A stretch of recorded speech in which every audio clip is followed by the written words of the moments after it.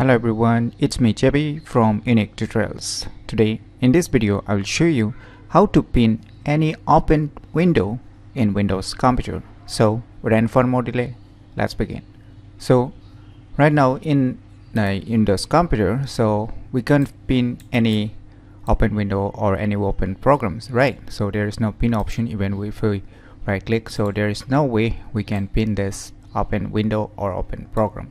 So for this we need to rely on the third-party software. So firstly, open any web browser and in the Google search search for the application name as DexPins, and on the below in the second list you can see here DexPins by Elias 14is. So this is the developer website, so just click on it. Now you can see the official website of this application. So below you can see here download links. So if you're using Windows 10, 8, 7, Vista or higher version, then you can download the first option, and if you're using a Windows lower version, then still you can use the down one. So right now I'm using a Windows 11, so I will just download the first one. So wait for a few seconds. So the file has been downloaded, so let me go to the folder where it is being downloaded and let me minimize this web browser. So now just double click it to run the software installer. Click on yes. Now click on next to proceed with installation. Click on install. Wait for a few seconds. So the installation of this application has been completed, right? So let us close this, and now just move your mouse cursor to the start, and in the search bar you can search for DexPins. So you can see here the application, so just click on it. So now you can see the DexPin has been enabled, so or run.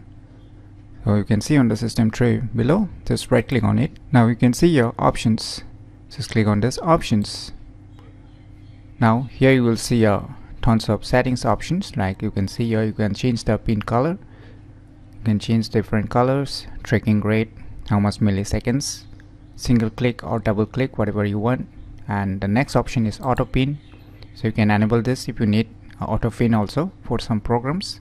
And here are some useful hotkeys. By default you can see here Ctrl plus F11 will enable the pin mode and active pin mode. That means if you press Ctrl F12 after enabling the pin mode, then it will automatically pin once you use this shortcut or hotkeys. And the fourth one option is a language. You can change the language if you need different languages. So here just note that this hotkeys can be changed or customized depending upon your needs, but I will keep it as it is, what it is being already provided.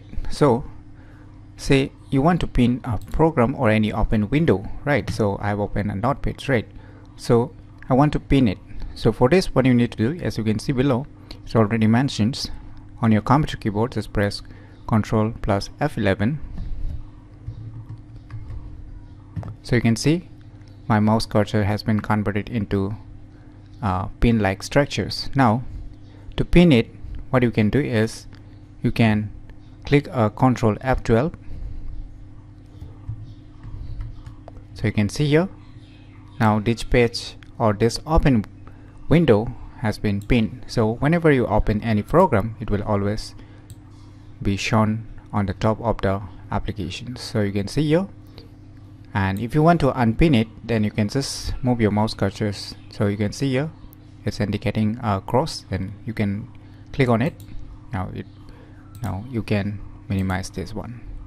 So using this hotkeys you can activate whenever you want. So just press again Ctrl F11 to activate the pin mode. So you can see here my mouse cursor has been converted again to the pin mode, and to pin it you can just press Ctrl F12 to pin it. You can do one more thing also. If you want to pin using a mouse cursor, still you can do it. Just firstly enable your pin mode by pressing Ctrl F11, and after that you can just left mouse click to pin the open window. So definitely it's very useful if you want some open window to be staying all the time at the desktop page or the front of any applications. Then you can use this applications to pin any open window in Windows computer. So if you never known about this very tiny yet useful applications, then definitely you should give it a try. And if you find this video tutorial useful, please click on the thumbs like button, and if you're new to our channel, click on the subscribe button. And lastly, thanks for watching.